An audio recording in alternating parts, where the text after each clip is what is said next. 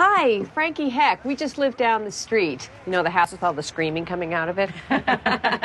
Anyway, it's just a little something from our home to yours. Oh, that is so sweet. Colleen Weber, get on in here. It's cold out there. Whoa. Looks like a lot of the neighbors have been stopping by. Well, no, just one actually. Nancy Donahue. Do you know her? Yeah, I think I do. Oh, unbelievable. It's my husband. He's watching the game with a few guys he met at work. Honey, Jeff, come meet the neighbor.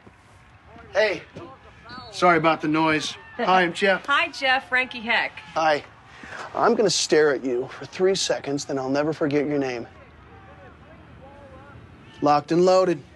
He's amazing with names. Thanks. Rhonda, right? Hey, did you bring these, Frankie? Have to say, hands down, best welcome gift we've gotten. Jeff, down by 12. Okay, I got to get back in there. All right, nice to meet you. Yeah. Lucky Chips coming in. Three-pointer.